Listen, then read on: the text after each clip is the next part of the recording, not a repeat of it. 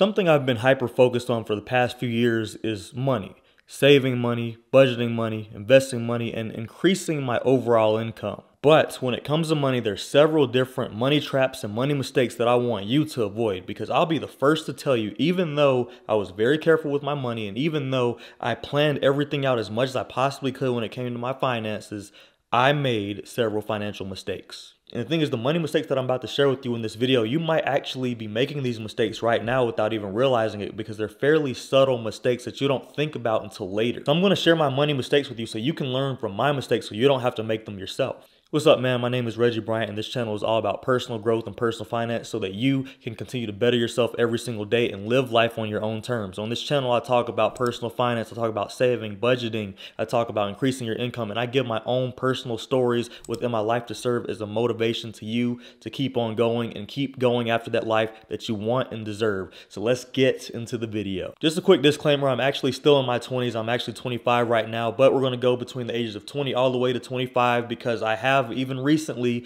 made some money mistakes that I just want you to be aware of. So the first money mistake that I'm going to talk about is not educating myself about finances earlier. When I was in school, I knew that the end goal was to graduate and not have to ever move back in with mom and dad. And so when I came up with that goal, I knew that I had to be financially independent, and I knew I had to 100% be able to sustain myself within my finances and not have to rely on them for a single cent. And so, I got closer and closer to that goal day by day, and I started getting job offers, and I chose the highest paying job offer because I knew that I wouldn't have to rely on them based off of the fact that this is the highest paying job offer, right? And so when I did that, I didn't do any kind of planning. I didn't do any kind of financial education. I didn't look into really anything, and I was fairly ignorant when it came to money. All I knew was to be careful with money. All I knew was to save as much as I possibly could, but I didn't know a lot of things about money. I didn't educate myself on taxes, and guess what? That cost me during tax season. I didn't know the first thing about budgeting, tracking my expenses. I didn't know the first thing about high yield savings accounts. I didn't know about the health savings accounts that they have with work.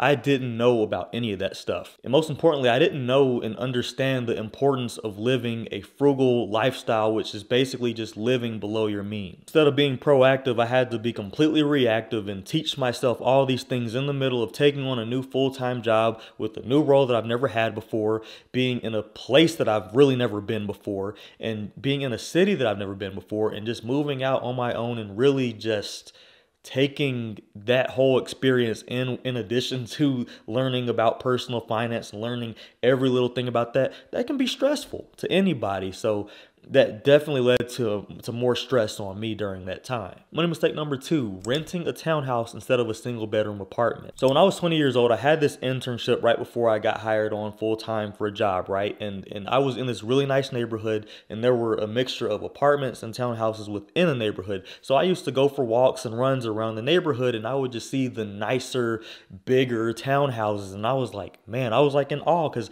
I was only used to that single bedroom apartment life, that when I walked and saw some of the really nice townhouses, I was like, man, I've got to see these types of things. So I got with the property managers and got them to take me on a tour around these big brand new townhouses, right? And I've always been obsessed with like the interior design of buildings and houses and stuff. So I was just intrigued, and I just wanted to take a look at first. But when I took a look within them, I fell in love with them. And I was like, you know what? When I graduate and get my full-time job, I'm going to live in one of these. Some people overheard me say that, and they laughed. And so me being me, when I graduated and I got the full-time job, I was like, you know what I'm going for? That townhouse. And here's the big reason why this was a financial mistake. For one, it was 1,182 square foot townhouse for just me. Literally, I didn't have any roommates or anything like that. It was just me. There were 2 bedrooms and 2.5 bathrooms. And a big thing is I did not use all that extra space that I had. So I really wasn't getting my money's worth out of it. Just to put into perspective, I turned the 2nd bedroom into an office for me to do work at. And guess what? Even with that being said,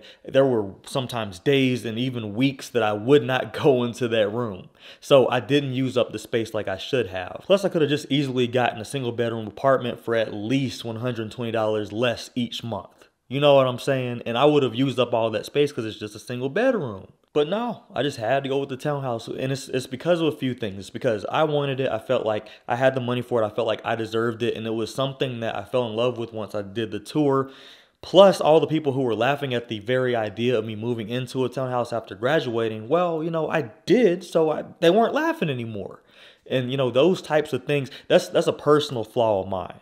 You know what I'm saying? That I've corrected over the years. And I would highly encourage that you don't think the way I think, because, now I'm in the mindset of who cares what people think? They can laugh all they want to. I'm going to do what I do based off of what's best for my future.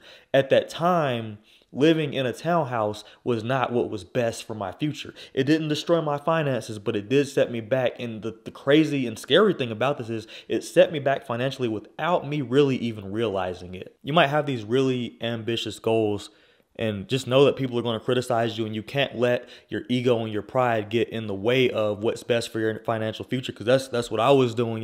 You might have really ambitious goals. You might want to buy yourself your dream car, like a BMW or something, or you might want to buy your first house well before you even turn 25. And to a lot of people, these are overly ambitious goals because they themselves did not achieve these goals when they were of that age. So they feel like you can't do it. But guess what? You can't let your pride and your ego feed into that negativity. You have to do what's best for you so that you can reach those goals when you hit that age. You know what I'm saying? So that's something that I wish I would have told myself back then, but I'm telling you so you don't have to go through that thought process like I did. I'm gonna tell you this, man, this is a financial mistake that a lot of people just really don't even think about, but I made this financial mistake for at least 3 months until I woke myself up. So basically what I did was I was prioritizing debt over saving my money.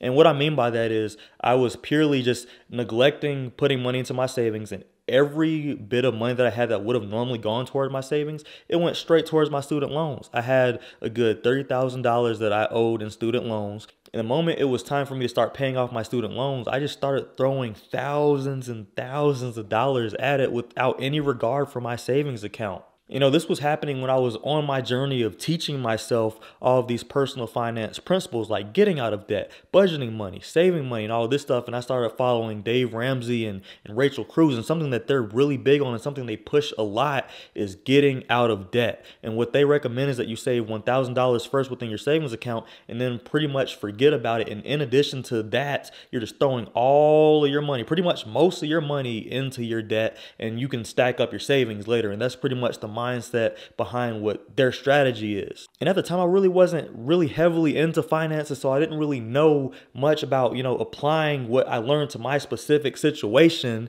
I didn't know about any of that, so I just started throwing thousands of dollars into my student loan. And while Dave Ramsey and Rachel Cruz are very financially successful, I highly disagree with that method of, save $1,000 and then go ahead and put pretty much the rest of your money into your student loans. I disagree with that because emergencies cost way more than $1,000. And one day it came to me looking at my savings account with barely over $1,000 in it. And then I looked at my student loans and there was a good $10,000 already paid off. So I was like, why am I doing this?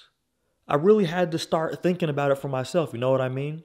But bro, the thing about life is anything can happen at any given time. It's totally unfair and it's totally unpredictable. So it's best to have that money already set aside within your savings account, within an emergency fund, so you don't have to get ready. That's where that old saying comes from. You've got to stay ready so you don't have to get ready. And I say that because at that moment when I was comparing the two, I was comparing my savings account with the amount of student loans that I had paid off. I was just looking at them and I was like, man, I just started to play with scenarios in my head, and I was like, man, what if I pay all these student loans off, but then I lose my job and I only got $1,000 in my savings account? How am I supposed to sustain life? Like, rent is most of that $1,000, so what am I supposed to do then? I thought about, what if I have a medical emergency? I thought about what if I get in a car accident and I have to pay for those damages? What if I have to get surgery? What if my company goes out of business? Like, I was thinking of all of these things because here I was throwing all my money at debt. But then, my biggest fear became, okay, what if I pay off all my debt, but I have absolutely nothing to show for it?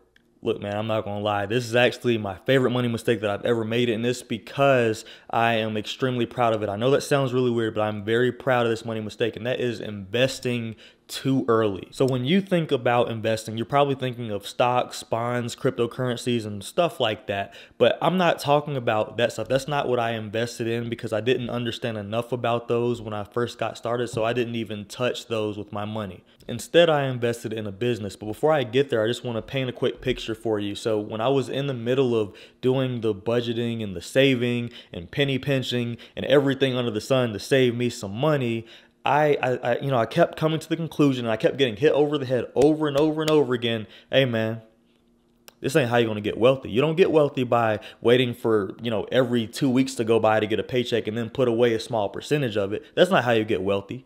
That's slow. That's a slow way to build any kind of wealth, especially when you consider the amount of years that it'll take to even build a considerable amount of money with that. And even that is just a fraction of what you're actually making. And so I quickly came to the conclusion, you know what? If I want to be wealthy, I'm going to have to increase my income. And guess what? My way of increasing my income was investing in a business. Bro, when I tell you I put some money into investing, I put some serious money into investing. Like I was spending a minimum of $600 every single month with absolutely no return whatsoever. And I did that for like a whole year straight. And what made this a financial mistake was the fact that I broke the number one rule of investing. I invested in something that I did not fully understand. So what I invested my money into was an MLM. And if you don't know what an MLM is, it's a multi-level marketing business. Now, a multi-level marketing business is basically a business that sells products through people, right? So you sell products and that's how you make your money. But you also recruit people to sell said products. And then when they make sales, you make a commission. And then they recruit people, they make sales, they make a commission, you make a commission. And it's a collateral effect until you get to a point where you make a ton of money off of them. And that's what would happen in an ideal world. Now, this is nothing against any MLM, but frankly, I just didn't know enough about it to be spending that much money on the products every single month. That was the exact number that I was spending on products every single month at the minimum. And frankly, I don't agree with the business structure of an MLM because to me, it's not really your own. It's not your idea. It's not your product. You didn't create the product. You're selling someone else's product and it relies on you recruiting other people. And, for me personally, that's just not for me. I'm not saying that there's anything wrong with MLM. It just is, I don't rock with it. You know what I'm saying? It doesn't fit me. It's not within my personality or within my goals to do such a thing. But at the time, I really didn't know much of anything. So I had to fail a little bit to understand what I was getting myself into. But that was a valuable lesson and I learned so much from it. And, the people that I was around, I loved them so much because the people I was surrounded around, they were positive influence within my life and they had very good core values and principles. And I learned very good lessons about leadership, about financial management, and just about business and running a business and what it takes to be successful in business, period, that I still apply to my life today. And guess what? It's been nothing but valuable to my life. So that's why it's my favorite financial mistake that I made, but I didn't spend money on something that I understood. And if it were anything else, it could have really backfired. And not only could I have been spending $600 a month, but I might not have been getting that value that I was getting out of this. So here's something that several people do of any age, and it's really a financial mistake. And what that is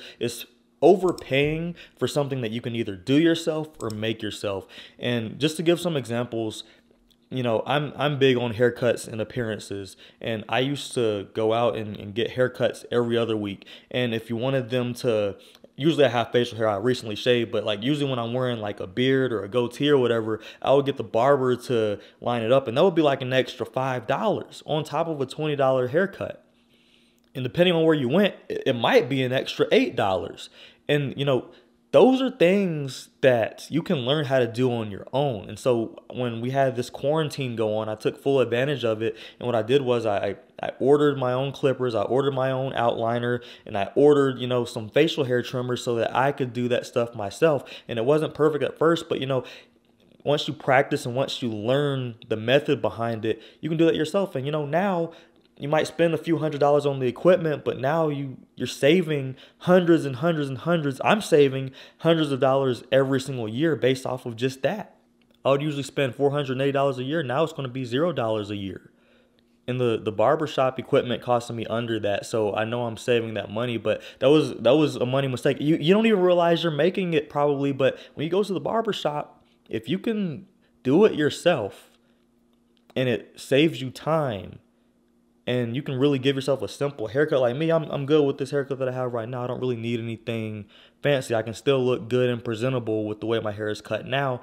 And the thing is, I can do this myself, and I have been doing it myself. So that's just one example. Another example is water bottles. You can pour water into a Brita filter at your house. It'll be some clean, cold water that tastes, in my opinion, just as good as bottled water that you get at the store. So that's overpaying for water, and it's not like a huge financial impact, but the little things that you do that might seem insignificant can add up over time. So over the years, that money that you're spending on all those bottled water that you could have been getting for free this whole time, because water's everywhere pretty much, and it's free. Another example is I used to spend a lot of money on protein shakes. I used to spend like ridiculous, like $6 to $8 per protein shake at a time, and it's a lot cheaper if you just make it yourself. You could just get a big tub of protein for like $40 with 48 to 50 scoops within it. And, if you only use 1 to 2 scoops per each time you make a protein shake, I mean, I don't have to do the math for you. You can literally see, hey, I'm saving some money on it, especially if you drink a protein shake every single day. Oh yeah, you're going to be saving all kinds of money. And just to put it into perspective, you have 50 scoops worth of protein in a big tub of protein, and let's say you use 2 scoops each time you have a shake. Guess what? That's 25 shakes for $2 a pop versus $6 to $8 a pop. You see what I'm saying? That's a drastic difference. And that leads me to my next point. Something else I used to do a lot, and I actually still struggle with this. So like I said, this money mistakes is going to go from my age of being 20 all the way up until now, which I'm 25 now. This is something that I still struggle with, but I've recently gotten a lot better with this. It's eating out too much, man. I hate cooking, and it's something that I'm trying to get better with, making the habit of doing, so I don't have to react and go out and go to my nearest fast food restaurant, which for me is Chick-fil-A, and I love Chick-fil-A, and everybody over there knows who I am, which is a big sign that I need to change my ways, you know what I'm saying? But that's something that is currently one of my vices. Like I love food and I love convenience, and those are things that I'm trying to separate myself away from. And so recently I've been cooking at home, but that's really a huge financial mistake. That's something that you may not even necessarily realize that you're doing because you're a busy person. You've got school, you've got work, you've got to hang out with your friends, you've got to have a life, right? You got to play video games here and there. You might have a project that you're working on. And it's just so much more convenient to go out and get a quick meal that costs, $5 to $6, and you feel like it's not going to hurt you because, hey, it's just $5, And, that little bit of money that you spend on a regular basis that seems so insignificant to you, it actually adds up to be a lot that could have been in your pockets at the end of the day. So that's just the only thing that I want to kind of put into perspective for you, because again, it's something that I struggle with too, but I try my best to control that and only limit myself to like once a week, if at all, for fast food. Here's another one you probably haven't thought about, but I am 100% guilty of this. It's not taking advantage of the fact that I have health insurance and dental insurance. Sometimes I get so caught up in what I'm doing, I get so busy and, making content as well as going to work and, putting my all in both, making content in both, being at work and everything. And when you do that, you kind of lose sight of what's important. And what's important is your health. And, when you neglect to go to the doctor for a checkup, or you neglect to go to the dentist, just to get a regular cleaning, you are not taking full advantage of your health and dental insurance because you're paying for coverage. Like, that is coming out of your paycheck for the company to cover a certain percentage of, what your bill is going to be at the end of the day. And if you never go, you're just literally spending money on that. Like, sure, you're going to be covered for insurance if something crazy happens to you, but you're not taking full advantage of it. And that's a financial mistake, because how much money are you spending every single month for these benefits that you're not using? You know what I'm saying? That's the conversation that I had to have with myself, because that's something that I got slack on. And I had to get it right. So another financial mistake, once again, another thing I disagree with when it comes to Dave Ramsey is credit cards are bad. And because he kept saying it over and over and over again, and it got embedded into my head, I was like, you know what? Credit cards are bad. So it led to me not even using my credit card whatsoever. Like, it was just a pointless deal for me to use them in my head, because I felt like I could have just spent my money. If I'm using my credit card, I obviously don't have the money to do it. And I just got in the wrong mindset about credit cards, and I wasn't able to take advantages of getting points or, cash back options, because I got into a mindset of, I'm not going to use my credit card. Credit cards are useless. Why are we using credit cards? They're stupid. You know what I mean? That's the stuff that Dave Ramsey says. And, when you listen to somebody and you're influenced by it for a while, it kind of registers into your head to the point where you're like, you know what? He's right. But no, I totally disagree with that. Credit cards, I mean, as you know, I have a credit card video. Go check it out. But I talk about how you can actually use credit cards for your advantage. And building credit is really, really, really important. It's extremely important to build your credit and become a trusted individual and be seen as somebody who is reliable. It's how you get your own place to stay. They run your credit. Whenever you want to get a car, they run your credit. Whenever you want to buy a house, they run your credit. So it's really beneficial for you to do that. And again, I have a video on how to build your credit fast, and you can check it out right up here. You can go watch it right after this video. But I want you to know this. Where I was when I was that age, when I was 20, 21, 22 years old, I was making these decisions, right? And at the time, I was pretty well off financially, especially to be as young as I was. So I didn't see a problem with making a lot of these decisions. But looking at where I was from where I stand today, now I look at my old self and I'm like, no, you shouldn't have done that. And it's that thought process right there. I'm always continuously improving myself, improving the way that I think, improving the way that I think about finances, because if I don't, that's how I can get stagnant, and that's how you could get stagnant. So I hope you take this video in and look at this like, wow, even though you might have some good money put away in your savings account, you might be making good money. You might have a plan for your future, but always think about, what could I be doing better? That was the basis of how I made this entire video. Like, what could I have done better all of those years ago? And I had to really think deep, and those were the mistakes that not a lot of people really think about, but it's something that once you think about them, now you can add some value to somebody else. And that's what I'm doing with you right now watching this video. I'm taking all of my mistakes that I made in my early 20s that I didn't even realize that I was making, and I'm putting them right in front of you. And you can even assess yourself. Am I making these mistakes right now? You might be, you might not be. If you're not, freaking awesome, man. Keep doing what you're doing and just learn from everything that you do. But anyways, that's the video for today. Thank you so much for watching. My name is Reggie Bryant. This channel is all about personal growth and personal finance, so that you can control your finances, and control your life. Thank you so much for watching. I will see you in the next video. Stay cold.